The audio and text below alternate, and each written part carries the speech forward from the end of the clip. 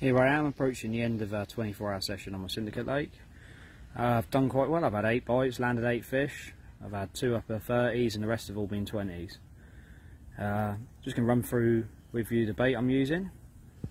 At the moment it's a seafood, still, mixed sizes, as you can see. Splash of hemp, splash of tigers, literally a couple of handfuls of red maggot. You see it's a really gloopy mix. I added lake water to this when I turned up, just to make everything a little bit softer, more easy digestible for the fish. I believe they like to eat it this way. They like it soft this time of year. They don't want hard bait, it's hard to digest. They'll eat this all day long, go straight through them.